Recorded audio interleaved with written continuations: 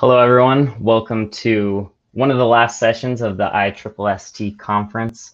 It looks like we have a smaller audience today. I imagine it's been a long day for everyone, so we should end this session a little early. We're going to have 4 presentations focused on electric vehicles and battery technologies. Each talk will be about 10 minutes. And then we'll have 5 minutes of Q&A directly following each talk. And then at the end, I'll wrap up the session. So we're going to start off this session with a talk from Dr. Hyung Kim. Megan, if you can bring him onto the podium with me. Dr. Kim is a research scientist at the Research and Innovation Center at Ford Motor Company in Dearborn, Michigan. His research interests cover a wide range of vehicle-related LCAs and circular economy topics such as lightweighting materials, second-use EV batteries, autonomous vehicles, and shared mobility. Dr. Kim, it's all yours.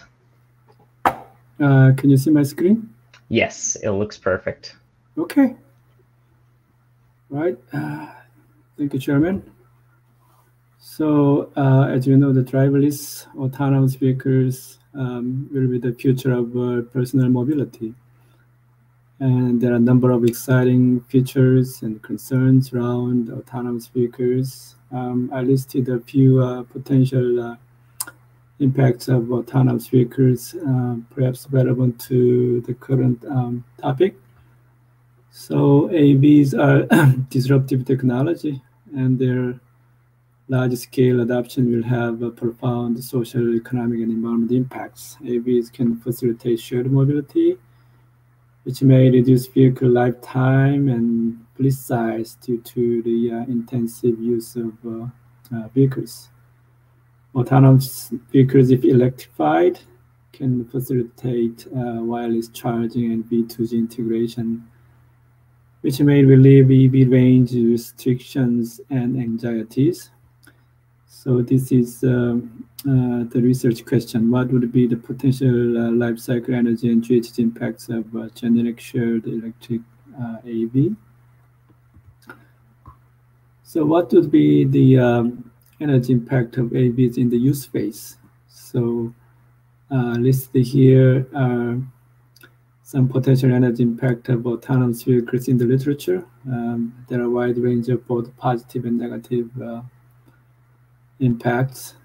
These impacts can be categorized into direct operational effects versus indirect system effects. Direct operational effects include eco-driving or platooning, and so on, which is related to vehicle efficiency change.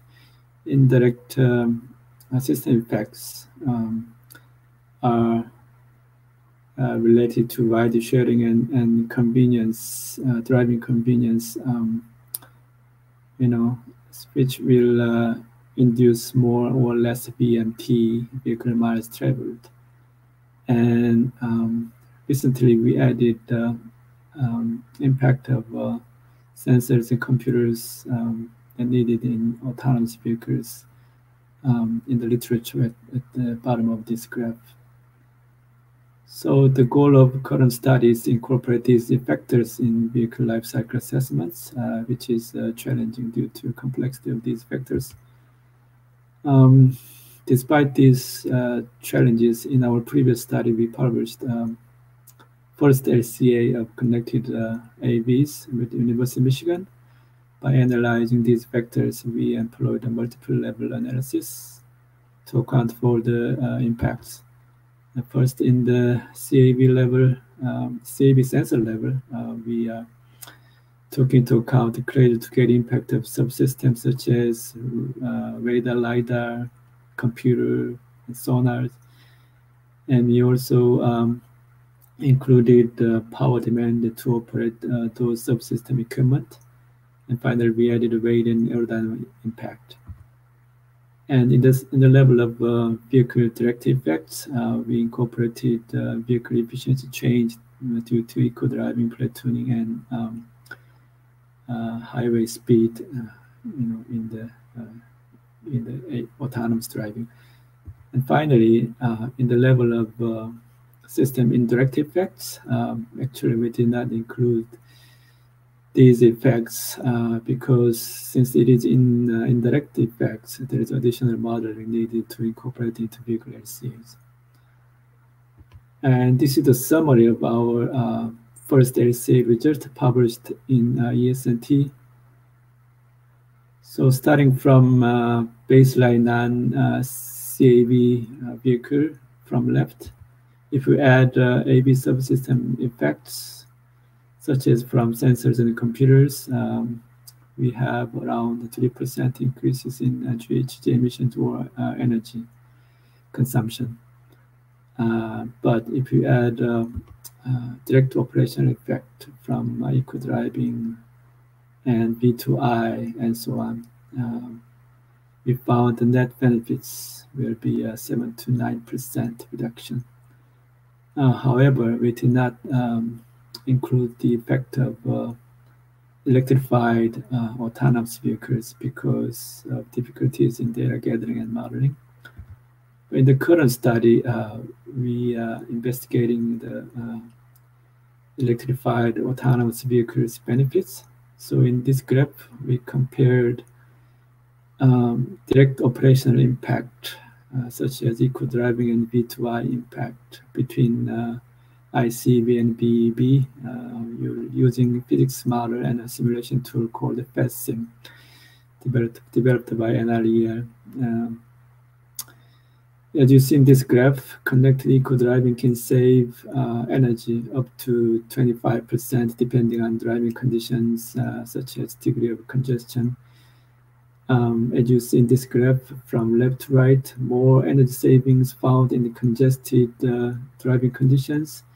BPHC represent the Beijing peak hour cycle. So BPHC saves much more fuels than the condition of highway driving, as you see in this graph. We also found that electrified autonomous vehicle saves much less than internal combustion engine autonomous vehicles because EV is already very efficient by utilizing electric motor and regenerative braking. So there's not much room to improve. And we also confirmed that our analysis is consistent with recent DOE Smart Mobility report, as you see on the right side of the graph. And another area of uncertainty that we want to illustrate is the subsystem automation load. So the radar, LiDAR, and computers need automation power to operate. So here we plotted the automation power versus energy consumption in AV.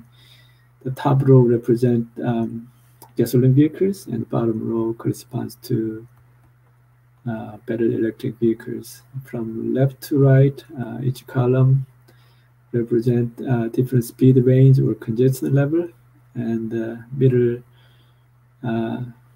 horizontal light blue line represent the baseline non-AV operation.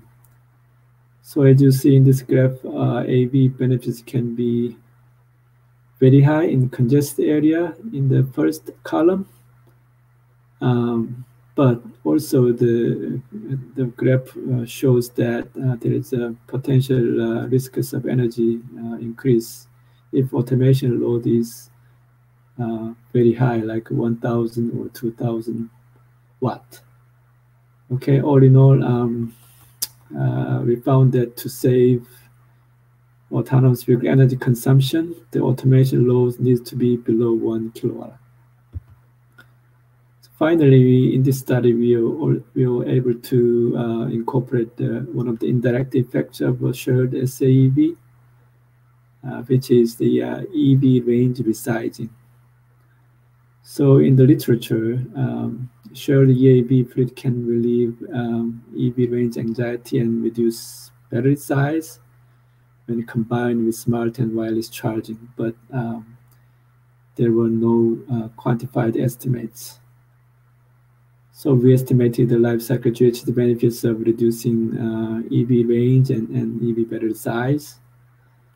What's interesting here is that when we reduce battery size, there's a feedback cycle.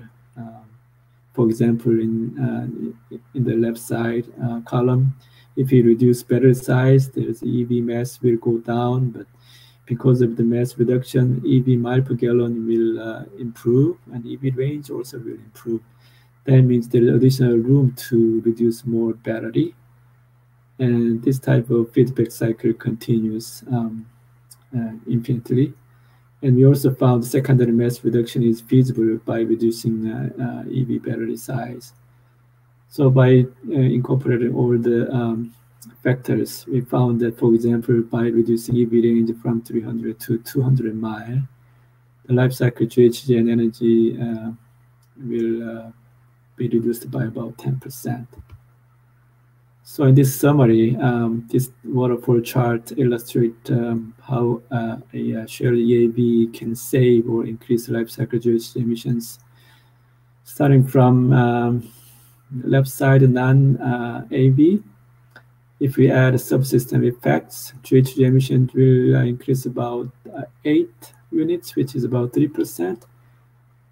But if you add direct operational impacts, the GHG emission will be reduced by about 6%. Finally, if we add the battery resizing effect, the GHG emissions will further reduced by 10%, resulting in a total reduction of about 13%. Yeah, this preliminary study result shows that EV battery resizing could be potentially another important benefits of shared EAB, which is not well covered by the current literature. Yep, this is a work in progress. A lot of moving parts and uncertainties around the subsystem and battery technologies and impacts. They need to be updated when data become available. This is summary. Autonomous vehicle can reduce life cycle GHG emissions during operational stage, but subsystem automation load, if exceeds 100 kilowatt, may offset those benefits. AV's direct operational benefits decrease when combined with electric powertrain. Shared EAB may allow further reducing EV range and battery size, which may lead to significant reductions in life cycle GHG and EV battery material uses. This is a work in progress. Further investigations needed to reduce uncertainties and update technology progress. Okay, thank you very much. I'm ready to take some questions. We'll do a virtual clap here. Great presentation. You can go ahead and stop sharing your presentation so everyone can see your face again. I'll open it up to the floor, and if anyone has a question, Megan, if you can maybe add a second podium and people can join if they would like to and ask a question in person, or you can ask a question down in the question box down below. Maybe while we're waiting for audience questions, I'll ask a question of my own to get started. A key factor in reducing emissions you mentioned was reducing the electric vehicle range from 300 miles to 200 miles. Do you have any sense of how feasible this is? I mean, one of the large limitations of getting electric vehicles adopted is range anxiety. So my concern with that result is that people are less likely to adopt the electric vehicles in the first place if their range is reduced. Yep, that's a good question. Yeah, so if you drive a private EV, yeah, there will definitely anxiety. But if you don't have to drive and just rely on the autonomous system, then we definitely will have confidence. Yep, probably the autonomous will take care of the any issues of charging or battery leakage, right? So that's one factor. Another factor here is that I didn't mention probably, but it's some kind of fleet operation is assumed in this assessment. So that means there's some kind of you know, ride-sharing company like Uber and Lyft, the autonomous vehicles communicate each other to find, you know, the best charging stations, first of all, available stations to, you know, minimizing waiting time and so on, right? And also, if you one vehicle is not available to pick up passengers, that the other vehicles may be available to pick up that passengers by communicating, you know, efficiently. So it's a little bit complicated, but it's combined the benefits of autonomous communication and fleet level optimization. Yeah. So that's you know, basic assumptions behind. Yeah. Okay, perfect. Yeah, also, that definitely makes sense. This is one of the examples that we do not know exactly how much mileage, you know, EV range you can save at this point. So, yeah. Okay, perfect. Does anyone in the audience have any questions? Hi. Yeah, thanks for the presentation. I just had a question in slide 8 when you showed the percent reduction when you change the vehicle mileage. Can you specify these values are for what year exactly? I'm not sure if you did mention this, but for what year are these reductions obtained for? Okay, I have to share my screen again, I guess. So can you tell me which? Slide 8. Slide 8. Okay, okay. Yeah. What's your question? Yeah. For what year are you seeing these reductions? I'm not sure if you did mention this or not, but I didn't get that. These reductions in GHG emissions are considered for what year? Like when you consider, for example, with time, you have technological developments, etc., you would expect that these figures would be changing. So basically, for what year are you considering these values? Well, the numbers here are based on the grid model, 2020, 2019 or 2020 grid model. So for the average US sedan battery electric vehicle. So all of these numbers are, you know, extrapolated their battery size and their powertrain and collider impact. So which means that this is for the current technology. It's not the future technology, actually. Yeah. Okay. Thanks. Yeah. Perfect. If there's not any other questions, I think we're going to move on to the next presentation. Thank you again for sharing your presentation with us. It was very interesting.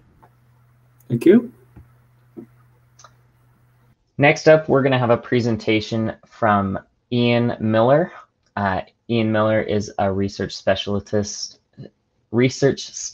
excuse me, at the MIT Energy Initiative. His research focus is modeling energy systems with a focus on passenger vehicles. Today, he's going to present on the electrification pathways for passenger cars. Sorry, I'm stumbling all over my words.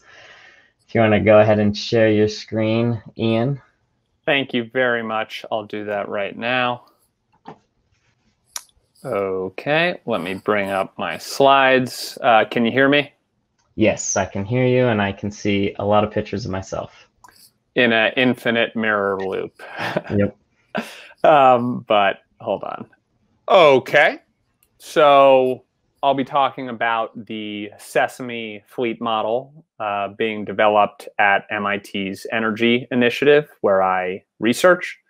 SESAME stands for Sustainable Energy System and Modeling Environment, which is a mouthful. I think it's just fun to say Open Sesame because it is a software web platform. So today we're going to use SESAME to look at some electrification pathways for passenger cars. And the contents will include brief motivation. I'll go through that quickly. And then some SESAME use case examples. EV growth rates and emissions, batteries and power grids, and some resource constraints. I don't think in 9 minutes we'll get to everything, which is fine. Charging patterns and grids, clearly too ambitious here. And then a couple takeaways. Why do we care about electrification pathways for passenger car fleets? One is to lower GHG emissions. Two is because light-duty vehicle fleets' economics and policies are changing fast. For example, California's proposed ICE sales ban for 2035, Iceland's proposed ban for 2025, General Motors' tentative plan to sell all zero-emission vehicles by 2035. And number three, for motives, government utilities and power grid operators need advice on how to manage EV growth in the future. Existing fleet models lack some important features which SESAME has tried to develop. I'm not going to dwell on this table. It just enumerates some of the features that SESAME has and some of the features that are missing in one colleague fleet model, which is Argonne National Labs Vision car fleet model for the US. But there are others out there, so this is by no means exhaustive. A use case to start with is that SESAME can show different regions, right? And we see the United States here, and we'll look at these figures for different regions and different other variables of interest. So let me take a minute to explain them. The upper left, we're looking at car sales in millions of cars. The x-axis for all of these figures is year divided into past and future. And the y-axis depends on the figure, of course. Here for car sales, we segment by powertrain. So some of us know this, some don't. I want to make sure this is accessible. Real quick, fuel cell electric vehicles, battery electric vehicles in green, plug-in hybrids like the Prius Prime in yellow, pure hybrids like the Prius hatchback in orange, diesel cars, and gasoline cars in black. That's the first figure.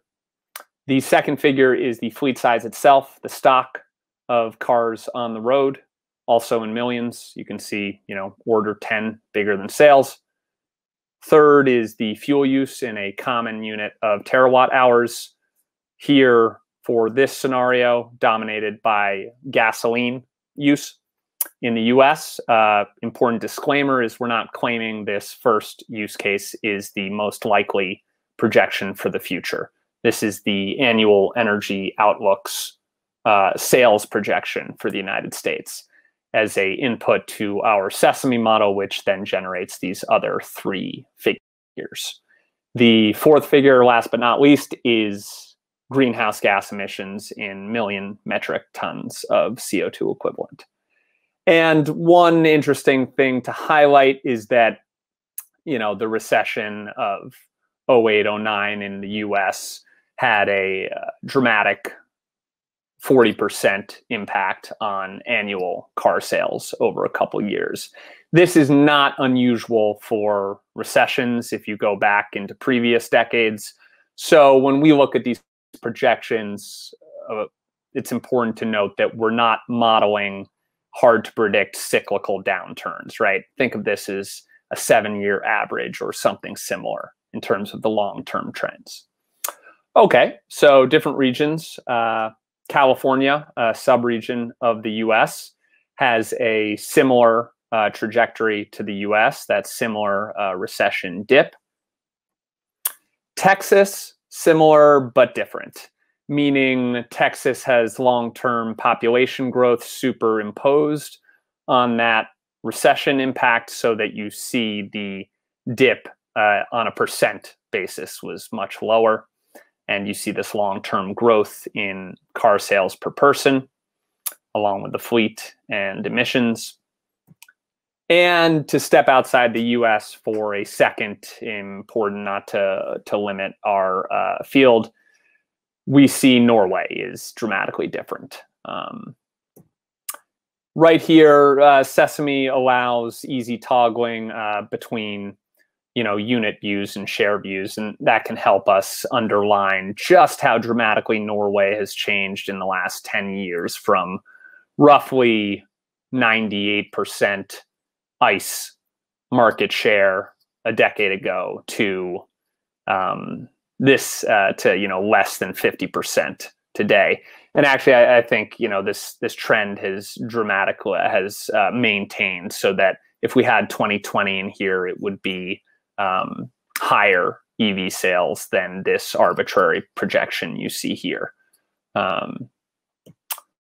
Moving forward to different sales as opposed to different regions, we already talked about AEO for a minute. Also wanted to show the range of projections out there. Of course, the future is uncertain, and Bloomberg has significantly higher projections for EV sales. I would note that that doesn't mean Bloomberg is unrealistic or too aggressive. If you look at the last 4 or 5 years, like AEO, Bloomberg has underprojected EV sales every single year. Obviously by much less, but nonetheless under projection. So it's entirely plausible that a higher EV growth case could, occur, especially if bans start to gain momentum in certain places, or if EV and battery prices drop more dramatically than Bloomberg expects. Key thing to highlight here is that the sales input is Bloomberg, but we've stuck with the AEO power grid projection.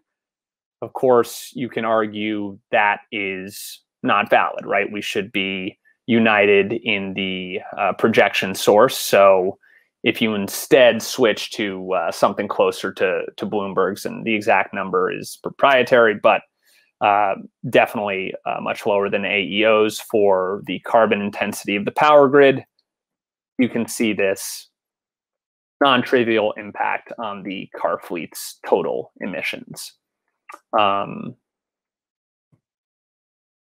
Last but not least, the ICE ban scenario, right? This is obviously extreme for the entire United States. You could argue it's more realistic to model something like this for the California region, which SESAME can do, and for any region really. So it depends on your interest. And Massachusetts has also announced consideration of a 2035 ICE sales ban. So you can see, going from the lowest EV sales projection, keeping our eye on the bottom right for car emissions, the drop in total emissions is major. Order of 70, 80%. Okay.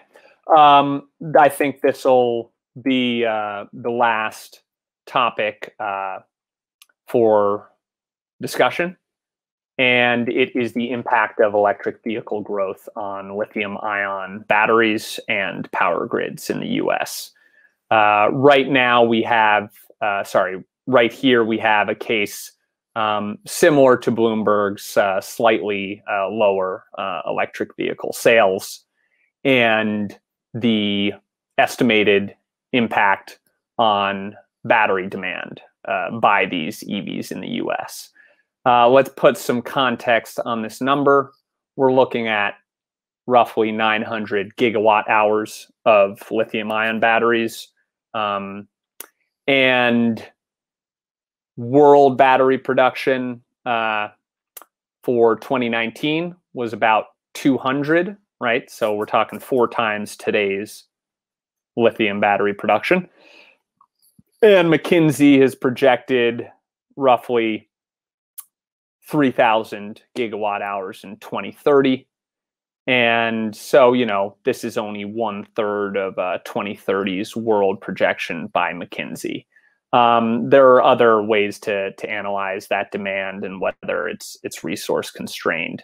But I also want to highlight SESAME's ability to estimate the actual batteries on the road, right, in those cars, because as our previous presenter mentioned, EVs have significant V2G potential. And to analyze that, you of course first have to quantify just how many batteries are out there in those cars. If you look here, you see around 11 terawatt hours of batteries on the road by mid-century. To put that in context, if you slow charged all of those batteries, right, over 6 hours, that would give you about 2 terawatts of power capacity, which is double the US grid's capacity today. The claim here is not that 100% of that capacity will ever be used in a vehicle to grid scenario. It's just that that is massive. And if you want to do frequency regulation, for example, for the power grid, you only need a tiny, tiny fraction of these 2 terawatt hours to participate. So to me, that seems like a business case problem. The technology and the resource will be there in any high EV future. Then as you move up the duration of application to, say, peak shaving of power demand in the evenings, this 2 terawatt hours is still quite significant. You're still going to need significantly less than that to reduce peaks in average evenings. Seasonal energy storage, no. But peak shaving and day-to-day, 2 terawatts can do a lot of damage. Figure C here is showing fuel use in this scenario. And just to quantify the yellow, right, that's EV power demand. And that's about 20% of all power generation today. And the takeaway here is that you can't avoid the question of what power plants are satisfying this power demand. You need to model grid fleet interaction.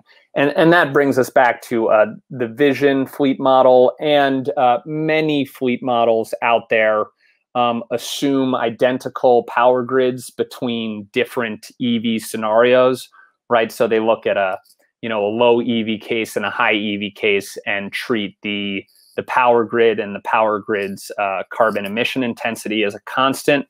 And you can't do that. If you really want to estimate the emissions impact of this giant growth in grid power demand, you need to estimate or at least specify where that power might come from.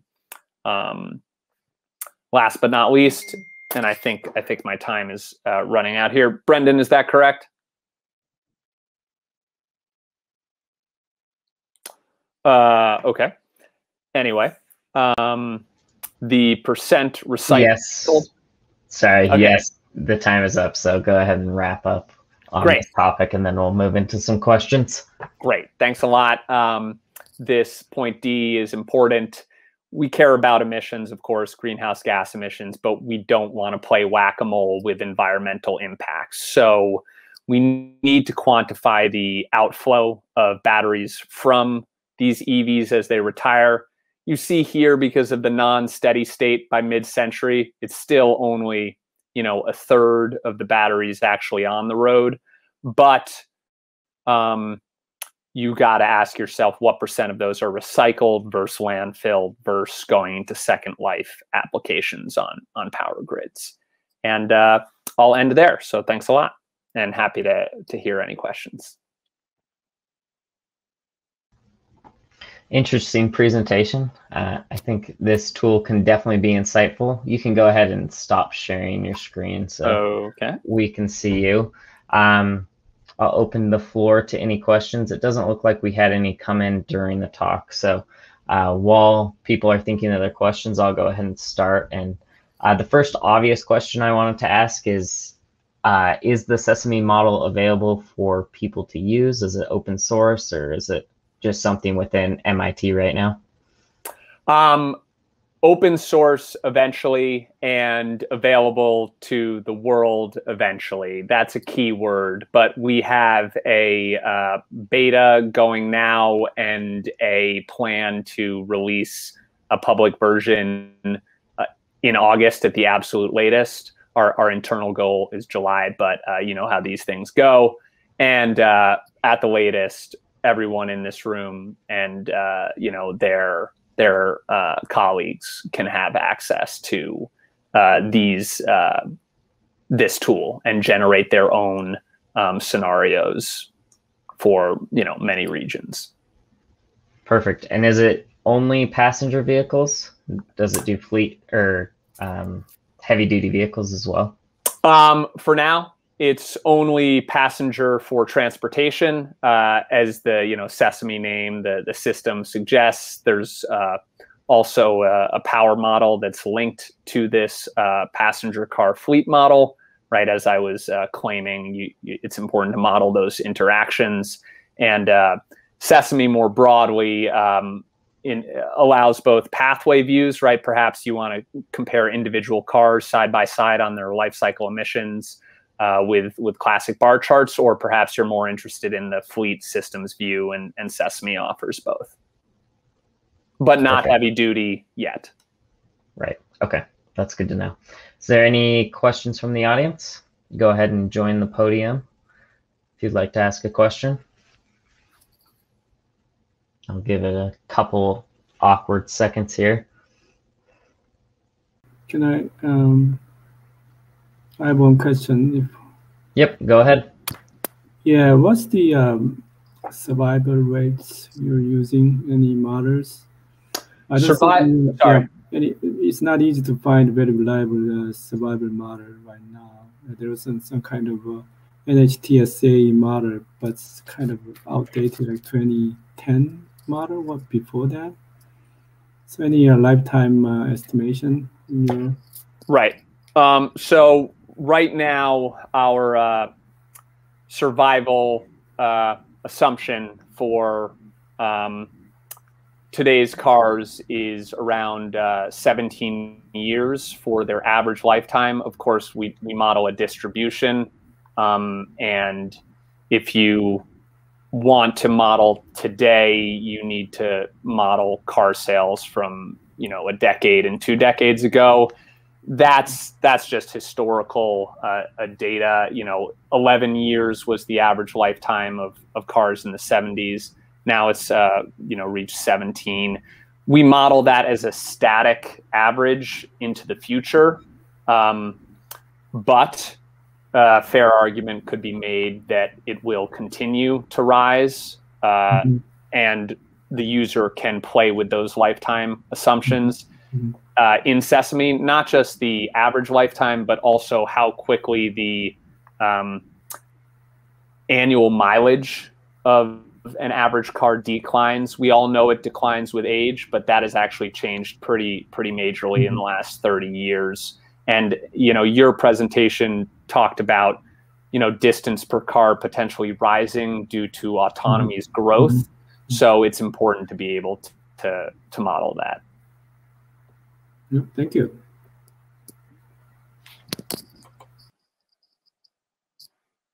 Great, thanks for the question. I think we're now going to move on to the next presentation. So thank you, Ian, for giving that presentation on SESAME. That was very interesting. Our next presenter is going to be... Thank you, Braden. Yep, no problem. Our next presenter is going to be Amir Safari. Amir Safari is a PhD student in the Environmental Systems program under the advisory of Dr. Fortier. He previously earned a master's degree in mechanical engineering at the Blekinge Institute of Technology in Sweden. He has years of experience designing and manufacturing piezoelectric technology through a research project called Energy Harvesting from Road Traffic, supervised by Dr. Juan Kwao Sun. Using the knowledge gained through this ongoing project, Amir is developing life cycle assessment models of piezoelectric technology which transform mechanical energy in a form of vibration of vehicles into electricity. Looks like we have Amir here. Hello, all. Hello. Do you want to go ahead and share your slides? I'll make sure they're working right. Okay, I see your presentation. Oh, there it goes. Now it's in presenter mode. You're good to go. Actually, this is a little bit different. I want to introduce the a new technology, piezoelectric energy harvesting system, and also show the result of the evaluation. This system actually was developed in University of California, Merced, and the project funded by California Energy Commission. The natural resources actually by harnessing the natural resources, we are renewable energy application like solar energy or wind energy. We can decrease the greenhouse gas emissions. Also, by diversifying renewable energy supplies, we can increase energy security and also guarantee availability of the electricity. One of these emerging technology is the piezoelectric energy harvesting system. This piezoelectric is a material that can generate electricity when deforming by like compression or extension.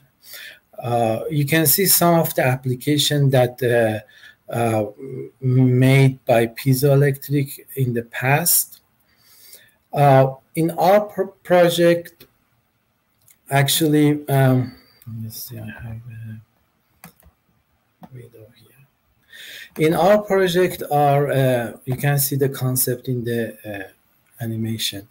In our project, we try to harvest the energy from the road. In this system, the weight of the car actually deform the piezoelectric to generate the electricity. And we can feed the grid or charge the car in the stations by this system. The advantage of this system is that we have a high load density and we can generate a significant amount of the electricity.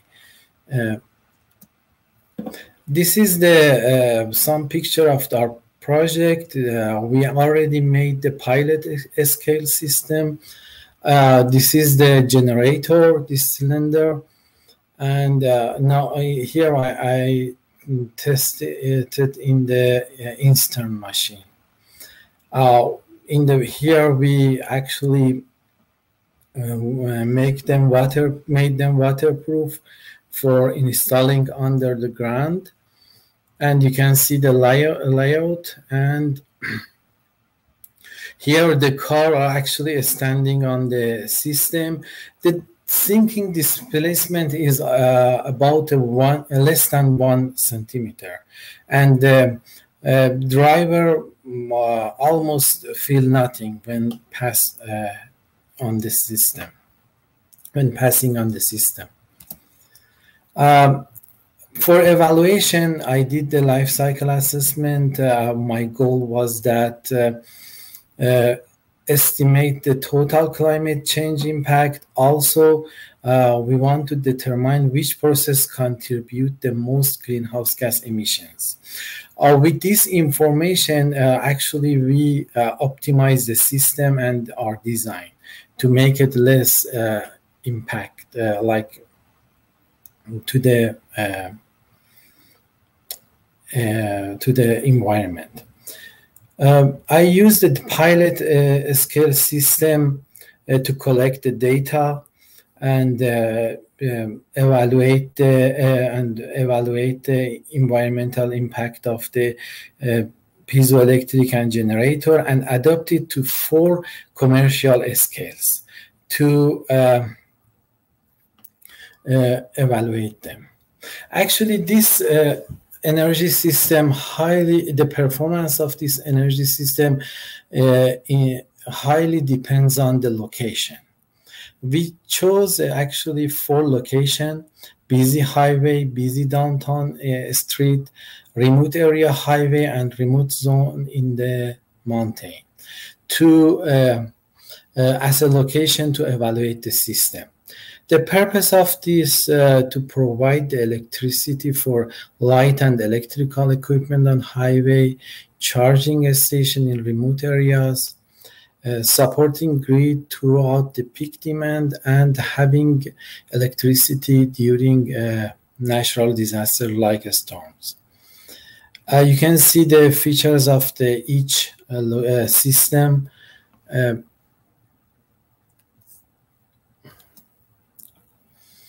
So for doing the life cycle assessment, there is no impact inventory for the PZT. So at first I did the LCA on PZT, piezoelectric stack. The impact is the climate change impact is around between 13-14 kilograms CO2 equivalent per kilogram of the PZT.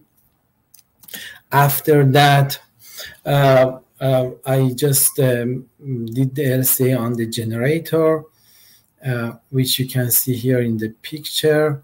The climate change impact of the generator is 134 gram CO2 equivalent per kilowatt hours.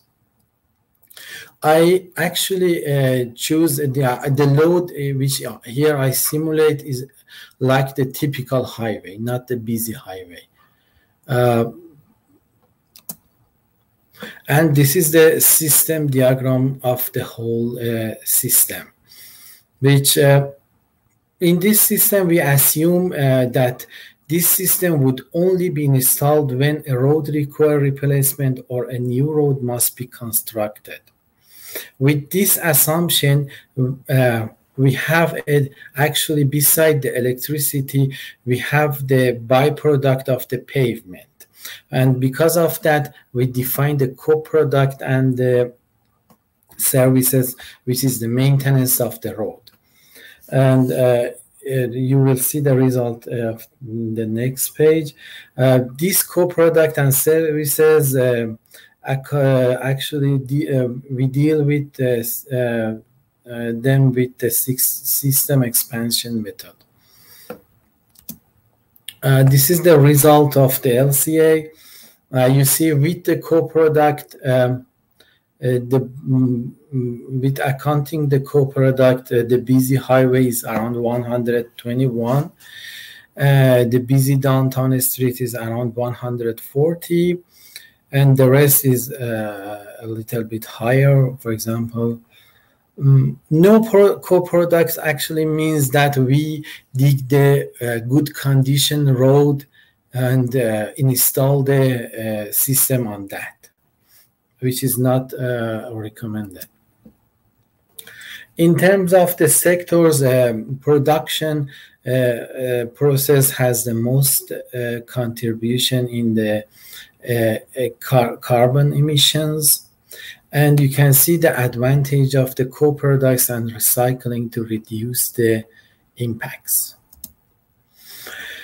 This is an emerging technology, so there are lots of uncertainty and variability, which we have the assumption. So with sensitivity analysis, we understand the behavior of the systems better. For example, influence of the lifetime or number of the cars. Which one is, for example, with changing, we can reduce the impacts.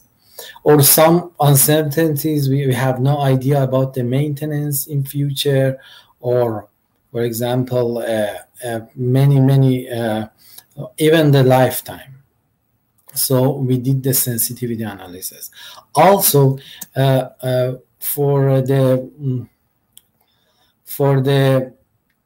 better comparison and making the range. We did the Monte Carlo analysis with 10,000 simulation. In this, with this analysis, we actually can find the range for each scenario. You can see here, for example, and also for a better comparison, I put the average impact of the generating electricity with the natural gas and coal in the figure. You can see that still the impact of the systems, the carbon footprint of the system is lower than the natural gas and coal. And for example, busy highway has a good performance actually. One of the most concern about this technology is that belief that vehicles may consume more fuel on a softer road. Actually, we could not calculate this more fuel. It should be few percents if it exists. But what I did is I actually defined a permissible range. In this range, for example, I found that for busy highway scenario, if the vehicle consumes up to 0.076 gallons per mile, more than driving on the regular road, the generated electricity will be lower than impact of electricity generated from the natural gas. So this is what I can find. But I'm not sure even this exists. But this range show me that if past this range, then the result will be worse than the natural gas or fossil fuel. However, in the future, by using the electrical vehicle, this problem maybe is reduced. Will be reduced, I think. So in conclusion of this evaluation, I can say that piezoelectric actually our energy harvesting system may have a lower climate change impact than fossil fuels if we chose a proper location, which the most important factor is choose the busiest streets, which help us to generate more electricity. Also, this system should be or have to install in the only when a road must be replaced or built. It must not install on the road with the good condition. Thank you for listening. If I'm ready, if you have any questions. Great. Thank you so much for this interesting presentation, Amir. Do we have any questions? I don't see any from the audience in the chat box. If anyone has one, feel free to join us on the podium. Amir, you can stop sharing your screen now so we can see you. I have one question for you, just to start things off. How much do these systems cost? Do you know if that's going to significantly increase the cost of the roadways and be more expensive than other power producing sources? Actually, the cost is less than the I didn't do the cost benefit analysis, but the cost is a little more, but we will generate electricity, so there is some income. The cost is more than the road, so we will put a lot, especially PZT. PZT is a kind of expensive material, PZT piezoelectric, but with they just using the sensors. So with the commercializing in the high volume, maybe the price is reduced, but now it's kind of expensive system. Okay. I may have missed this from your talk, but how long is the life of these systems? Do they have to be replaced more frequently than roadways, or do they last? Oh, no. Actually, we actually designed it for 40 years, but in the evaluation, it's for 40. There is no, the system is not under any pressure or it's under the pressure, but actually we use the steel and we think it works for 40 years. But for the busy highway and busy streets, in the evaluation, I picked 30 years. Interesting. So it'll last way longer than roadways do. I couldn't. Oh yes. Is there any other questions from the audience? You want to join the podium? I guess it looks like we have one from Hyung. Yeah, my name is Hyung, Chul. Yeah.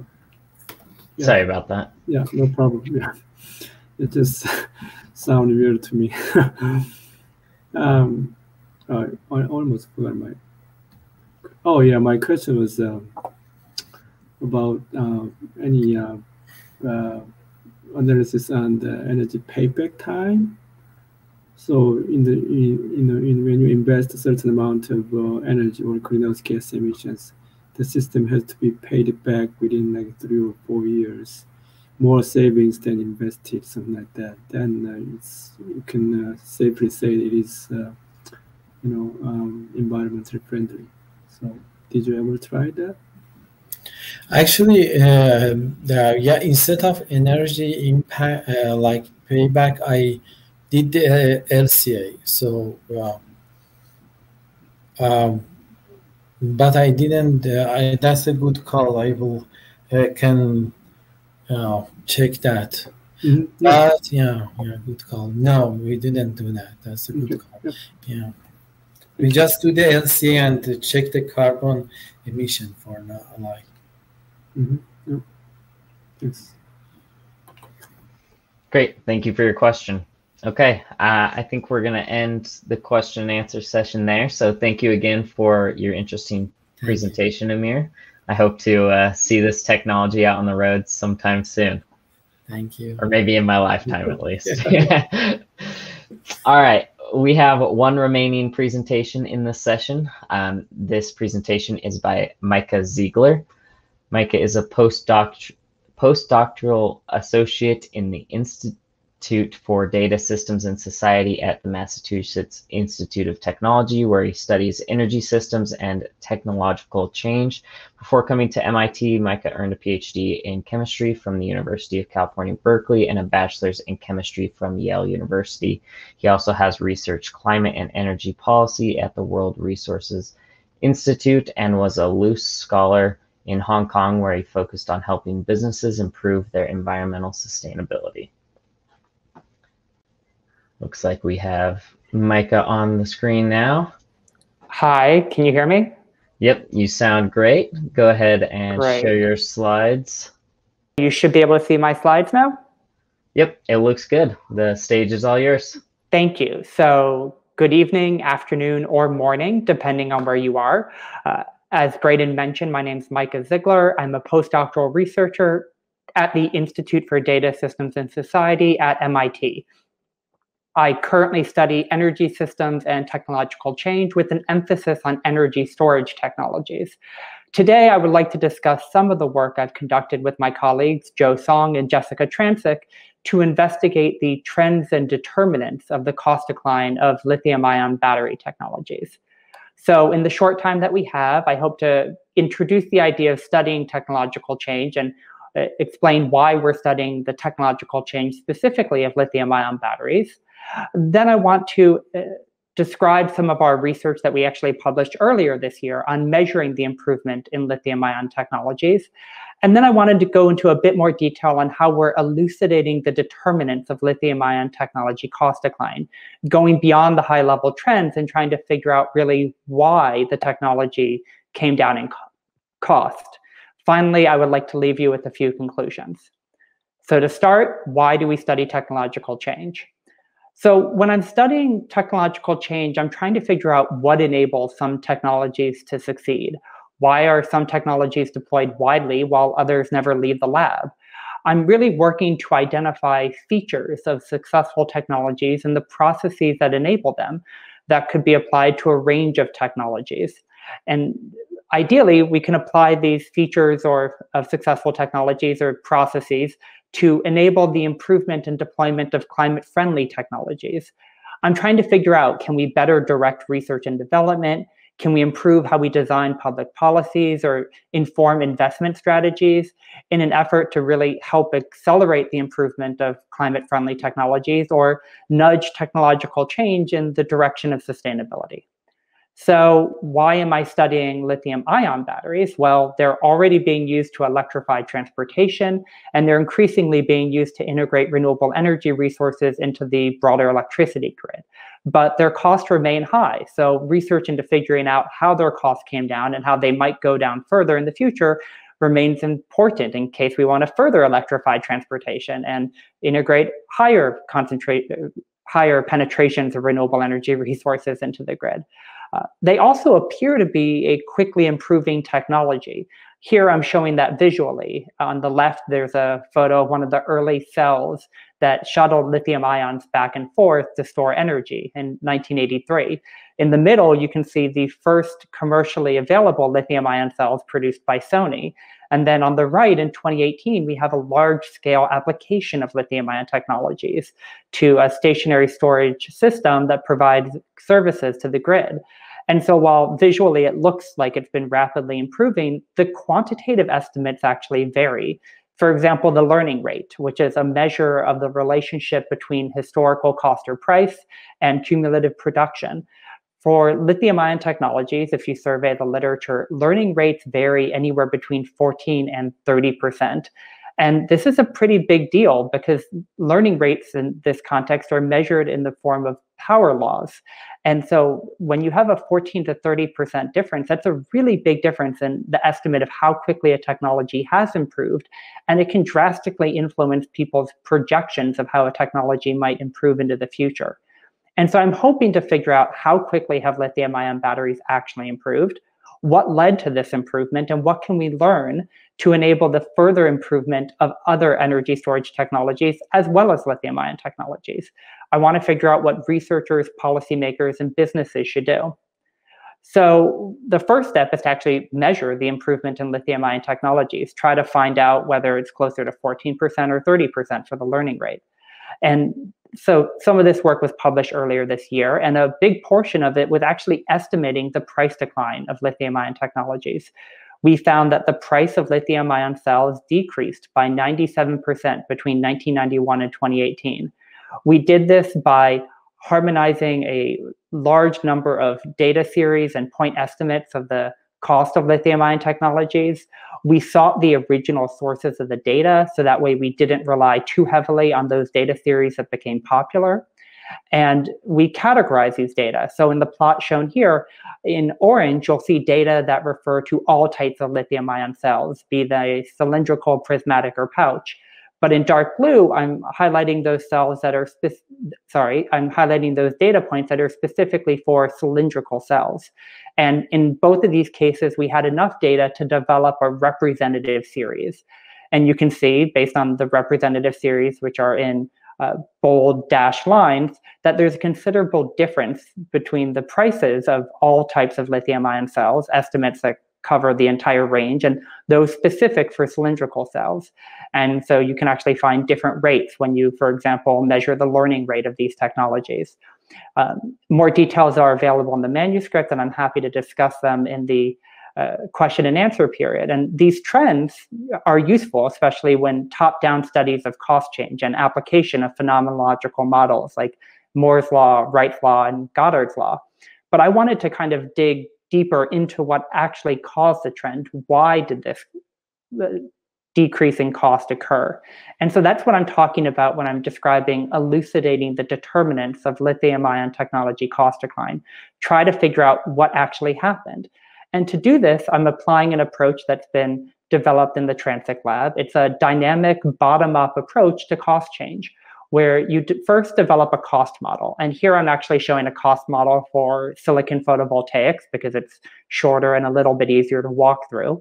But essentially, we've taken the cost of a photovoltaic module, in this case, in dollars per watt, and defined it as a function of various variables that represent technology features. For example, the solar cell efficiency, or the price of silicon, or the size of the manufacturing plant. And of course, the detail that you can put into your cost model depends on which features are important and which data you have. But once you have one of these cost models or cost equations, one can derive cost change equations. And these estimate a given variable's contribution to overall cost change. Because we're using discrete time points, we don't have continuous series. We have to employ a little bit of approximation.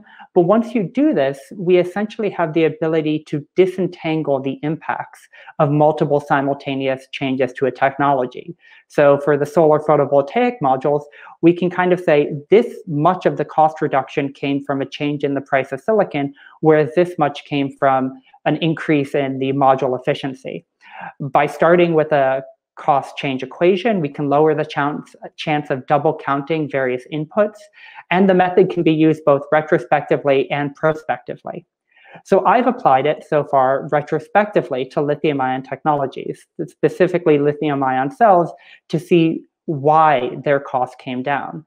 Some results from that analysis are displayed here. I'm trying to essentially highlight low-level mechanisms of cost change. When I'm talking about a low-level mechanism, I'm describing a change in the variable, in a feature of the technology that resulted in a change in the cost of the technology. So, for example, the largest contribution we see to the decrease in cell cost between the late 1990s and early 2010s comes from a change in cell charge density. Essentially, all of the different changes that went to increase cell charge density led to the biggest reduction in cost of a cell between the two time points that we can analyze. And it turns out to be about 40% of the total cost change. The next largest contributor to the reduction in the the cost of lithium-ion batteries is cathode material prices. So this is, for example, the consequence of switching to lower cost first-row transition metals and the cathode material. This led to about 20% of the decline in cost of lithium-ion cells. And the third largest contributor is plant size and plant size related characteristics. And what we can see here is that there are some very large factors. For example, the increase in cell charge density is a considerable contribution, but really there isn't one overwhelming factor. And there were many different contributors that were all significant contributors to the cost decline of lithium-ion technologies. So the few conclusions I want to leave you with are, we actually were able to confirm in our analysis that lithium-ion technologies are improving rapidly. In fact, they're improving at a rate comparable to that of solar photovoltaics, which are often held up as a gold standard of technological change in the space of renewable energy technologies. We then dove into what actually caused this cost change, why the technology improved, and we found that improved cell performance, mostly in terms of charge density, was the largest contributor to cost reduction, and that lower cathode material prices and larger plant sizes were significant contributors, but were smaller. So going forward, what we can see, based on the past at least, is that no one cost reduction strategy did dominate previous cost decline, which suggests going forward that there might still be many avenues, many approaches that hold potential for future cost reduction. We also can see that methods that improve performance for a given amount of material, such as the increase in charge density observed, might be especially promising because they, at least historically, have had a significant impact on the reduction in cost of lithium-ion technologies. So hopefully these can provide insights for both the further improvement of lithium-ion technologies as well as energy storage technologies more broadly. There are a lot of people who I have to thank for their contributions to this work, notably Professor Transick, my advisor at the Massachusetts Institute of Technology, my colleagues Joe Song, Gokshin Kavlak, and James McNerney, who I've worked with to model cost trends and cost change, the entirety of the Transick Lab, as well as the Alfred P. Sloan Foundation and the Technology and Policy Program at MIT for funding. And so now I'm happy to take any questions you might have. Awesome. Great presentation, Micah. That was extremely interesting. I'm always interested to see how new technologies are deployed and rolled out. I didn't see any questions come through.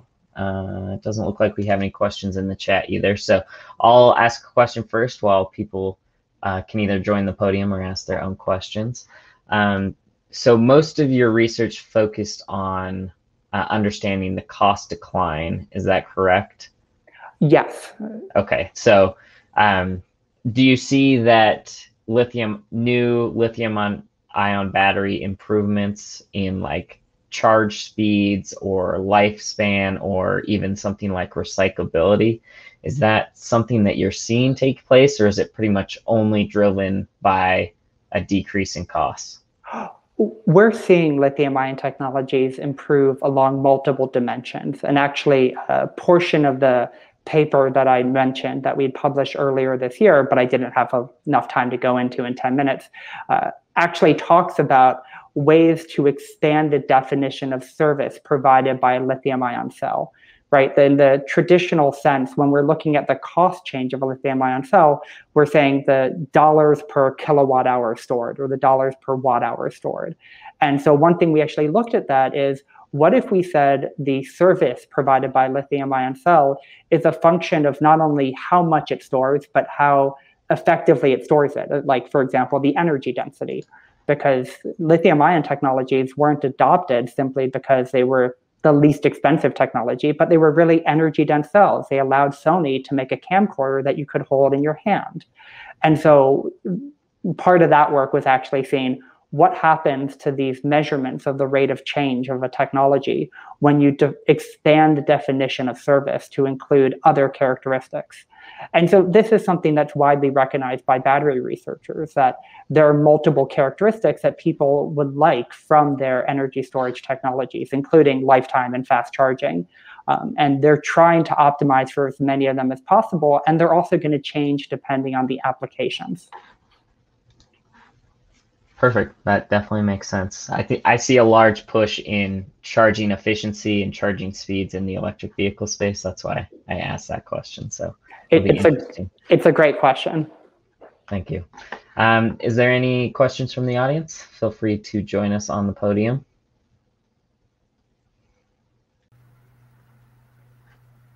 Yes. Yeah. Go ahead and ask your question. I have in your graph, there's one of the factor actually that's affect negatively. Yes, let me just share that. I believe you're describing some kind of foil. Curious, what's the reason?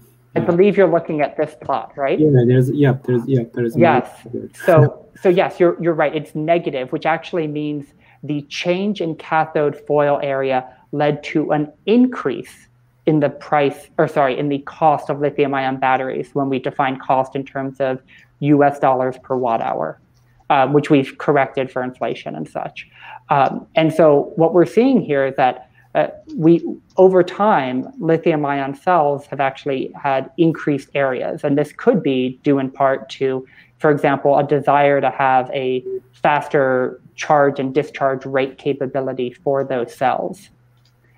And as a consequence, when you put more foil in a cell, for example, you have less room for active material, which can then essentially increase the cost of the cell when you are essentially normalizing that, scaling that cost by the energy of that cell, of the energy capacity of that cell.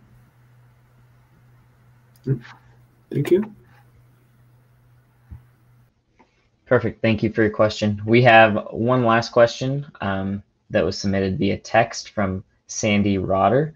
Her question is, why is there a perception that lithium-ion batteries improvement lagged behind photovoltaics? I can't really speak as to why that perception exists. And I can say that really what was available in the literature when we did a pretty comprehensive survey of it is that there were some estimates that lithium-ion batteries improved very quickly with learning rates of 30%. And then there were other estimates that they improved very, slowly, around 14%. And so I can't say with any specificity as to why that perception existed. I don't know how universal it was. But one thing we found is that, in fact, it is a rapidly improving energy technology. The trends in price decline alone are, pretty well explained by an exponential decline. Or pretty well modeled, I should say. Great. Awesome. Thank you for answering that question. There's another question from them that asks, what happened to the leakage current? The leakage current.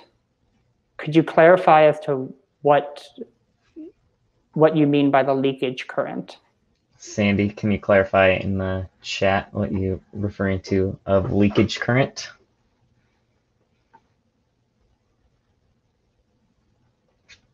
We'll wait for that response to come in. If you're referring to self-discharge, that's not something we considered in our analysis. Okay. I don't see Sandy in the chat, so we're going to assume that it is self-discharge for now. And with that, we'll wrap up this question and answer session and the session in general. So thank you again for all the presentations, and thank you, Micah, for your presentation. If you have any questions for any of the presenters, in addition to what we got to today, feel free to reach out to them. This is the last main presentation session for the ISST conference. There is one last group gathering called the Closing Happy Hour that is at 9 p.m. Eastern. There's a happy hour Zoom link that you should have received via email if you'd like to join that. And lastly, I'll just thank Megan, who is behind the scenes on IT today, for helping everything move smoothly. So thank you all for attending the ISST conference. That's all for this session, and hopefully we see you all next year.